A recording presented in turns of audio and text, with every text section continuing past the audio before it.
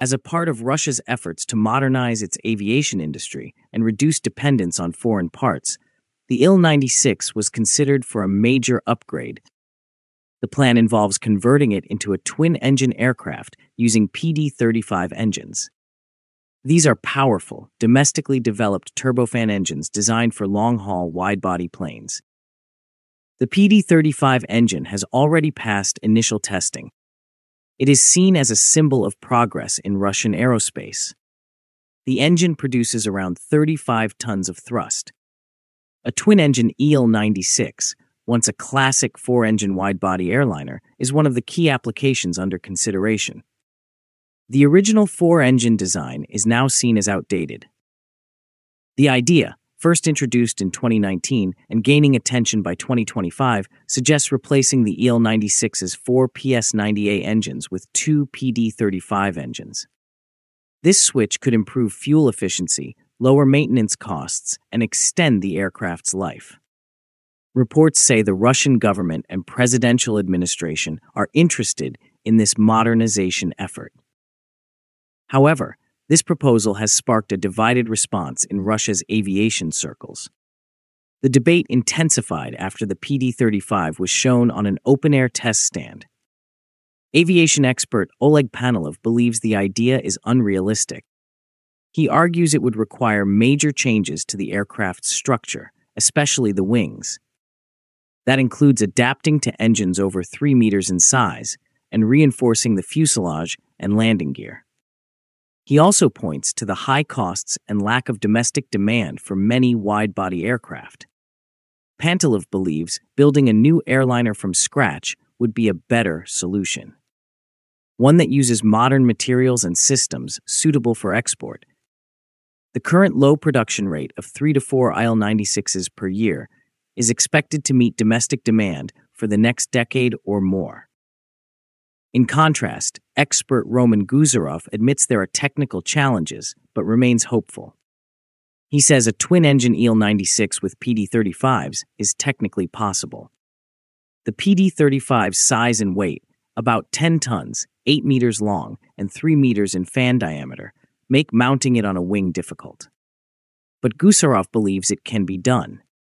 He calls for deep engineering updates, reinforcing wings, changing landing gear, and modifying the fuselage.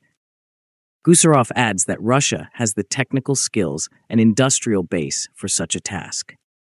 Still, he acknowledges issues like the lack of digital models for the old Il-96, the high use of manual labor, and complex coordination with suppliers. Even so, he argues that the efficiency gains might justify the high costs and long production times. No well-known example in aviation shows a four-engine wide-body being directly converted to a two-engine version. Such a conversion is extremely difficult.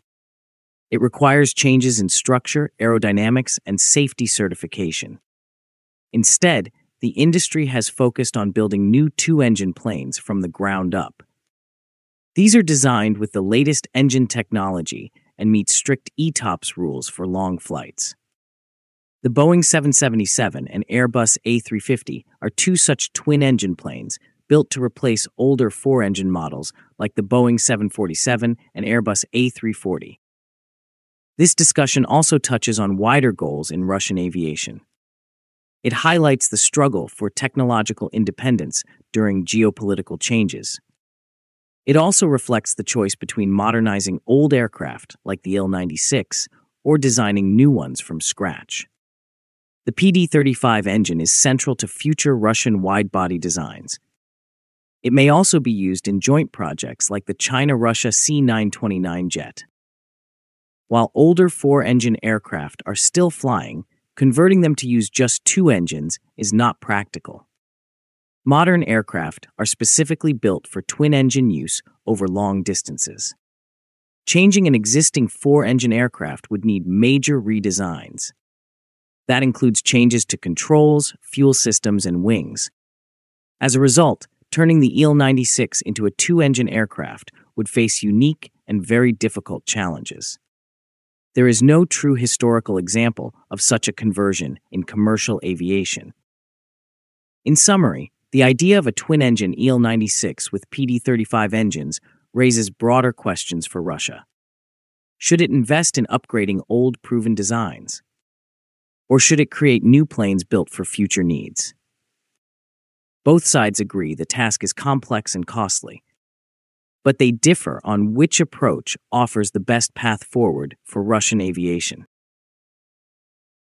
If you like this video, please like, share, and subscribe. Also, please take our channel membership, which is very affordable, to encourage us.